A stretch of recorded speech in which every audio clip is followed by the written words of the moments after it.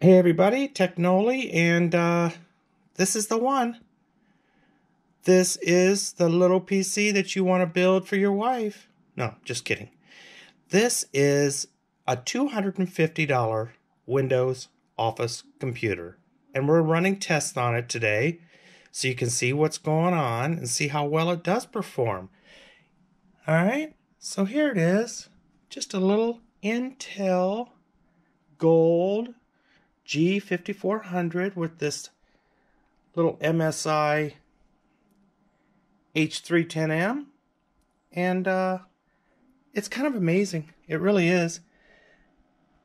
There's our SSD. Simple build. Okay, let me show you what's going on.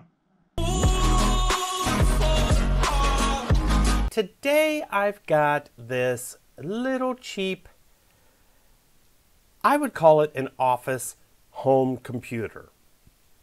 This is a Pentium Gold processor running Windows 10 with 8 gigabytes of RAM. This is the G5400, by the way, using onboard Intel graphics and a M.2 SSD hard drive. That's it. Simple build. Now, I'm going to go ahead and run this game. Now, don't laugh too hard. This is not the computer for your kids to play big, serious games on. It's just not going to happen. As you can see, it's taking forever just to load the game. And then when it finally does load the game, it gets about 15 frames per second. So, it's kind of good, parents out there, because this is the computer that they'll actually do schoolwork on in the kitchen. Just kidding. So, this is not your powerful computer for PC gaming. But it is a great computer for doing all your other stuff that you do day in and day out, right?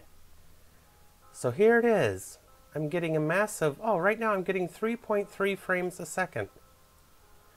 So, enough of this silliness. All right, so we're going to quit this game. All right, now, I happen to have Photoshop running on here. And I thought, I'm always wanting to edit like a little picture or something, or, do something in Photoshop. So what I did was I downloaded this. This is a 491 kilobyte just picture, okay? And I thought, well, I'm going to see what I can do with this and see if, I can just do simple editing and things like that. And yeah, you can.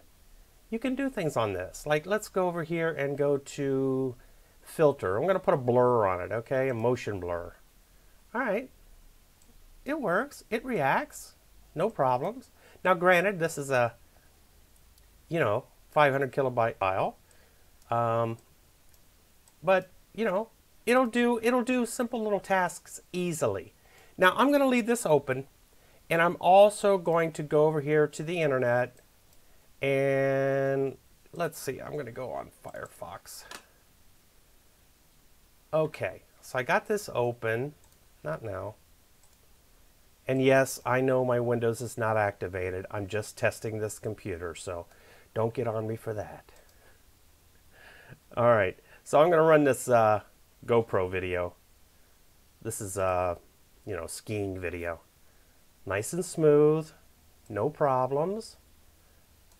All right, let's go ahead and fire up, let's see, I got Microsoft Office on here for you too, just to run, I say I want to do a Word document real quick while I'm, I don't know, listening to music, so I'll just type away here, and, no big deal. Now let's go ahead and open up, what else do I have on here? I think I've got Excel on here.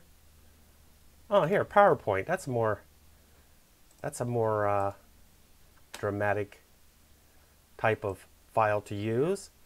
So we can open up several things here. Let's go over here and open up another tab and go to YouTube. Let's run another video. Let's just grab something. I don't care what it is. Here we go. All right, so I got 1, 2. I got these windows open. Now let's go and look at where we are on resources. Okay, so Firefox is using about 28%. I'm also doing a screen capture with Snagit on this while we're doing all this other stuff. Of course, the two Office programs are doing nothing right now. But if I, let's see if I do something with this photo, if it will, yeah, see there, it's starting to kick in and do something. So, you know, it just goes to show you that this, you know, a cheap little computer like this that you could build in your sleep. I mean, this computer would be so easy to build. And, you know, so inexpensive. You can put it in the kitchen, put a nice big monitor on it, spend your money on the monitor because the computer will do all your basic daily tasks, right? We still got these videos playing. Yep. So not bad. And only 8 gigabytes of RAM.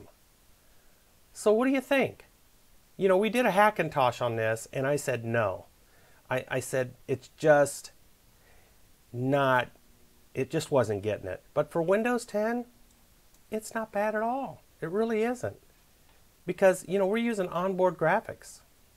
So let me know what you think in the description. I think it's definitely a fun little build to do. And I got a list of all the parts and everything in the description below. So let me know your thoughts on it. All right? Thanks so much, guys. We'll see you on the next one.